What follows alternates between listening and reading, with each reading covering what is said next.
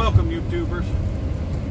Hey, I got rid of that Honda Foreman. I'm sorry, I was going to do a ride on that and give my opinion on what I think about the 2003 Honda Foreman Rubicon 500. But I got rid of it before I got that video. But I wanted to do this one, how I feel about the Rubicon. It's the automatic setup, and it's an automatic setup, but don't use a clutch. It's almost like a hydraulic. No, not a hydraulic. Let me take that back. It's just like an automatic transmission in a car. It uses fluid that it pumps to make the power on it. So it's a little bit different. What's nice is you got two different modes. You got D1 mode, D2 mode. That's like drive 1, drive 2. That is, let me see, that is like drive 1 and drive 2 on your car.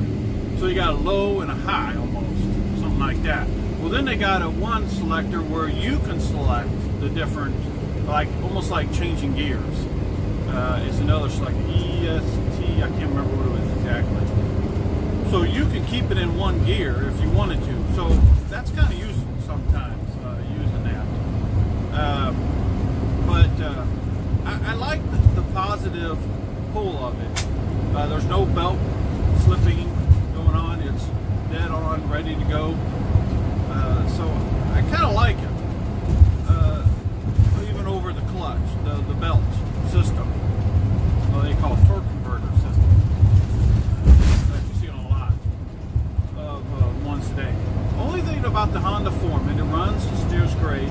It just, you don't, on the 2003, you can't select full wheel or two wheel. And I don't really care for that much because I like to go back and forth. A lot of other people do too. You can buy a $200 disconnect to put on the front that will give you two-wheel or four-wheel. You can select, but who would want that if you want to put out the $200 for it? Now, another thing about the Honda Foreman, it's a give or take. Depends on what you're going to be doing with it.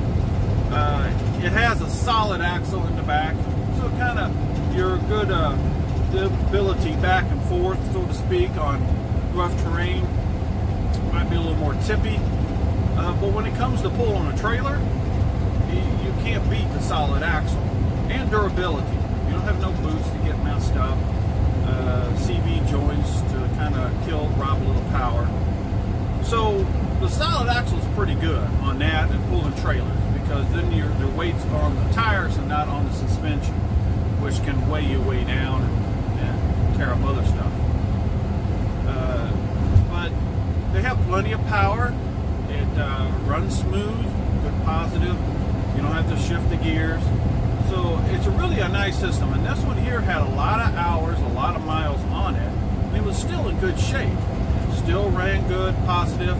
The only thing about the Honda Foreman that gets on my nerves, and maybe it's not the newer ones, but the older ones, they use drum brakes. And that is irritating because they're junk.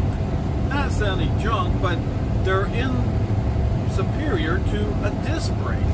And they're prone to all kinds of problems. Freezing up, like the one I had there. The one cylinder, the two front cylinders, now it has two cylinders on the brake on the front that push out. The front one, the back one was seized, wasn't moving. The front one, it was starting to get seized, and I had to break it loose. Never could get the back one loose, but the brakes still worked. Not like they should, and they're probably going to wear out uneven. But they worked. I don't care for that brake system, the old shoe brake, drum brake system. They use it in the back too.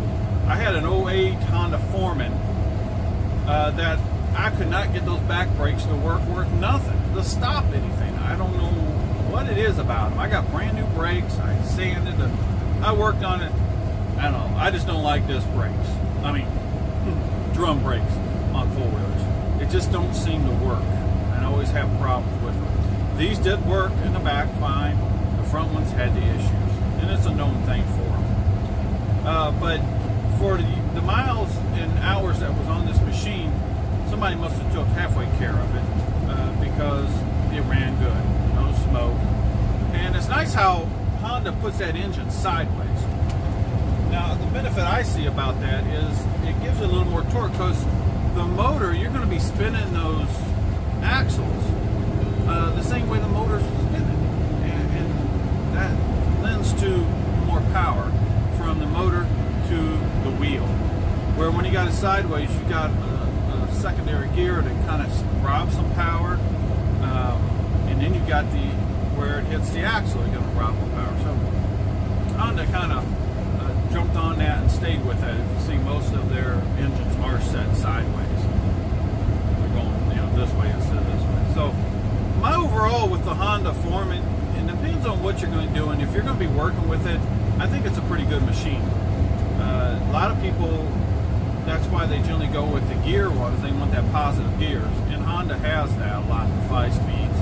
But this Rubicon is my first experience with the Rubicon and that automatic setup, and I liked it. I thought it was pretty good, a little bit different than even the belt.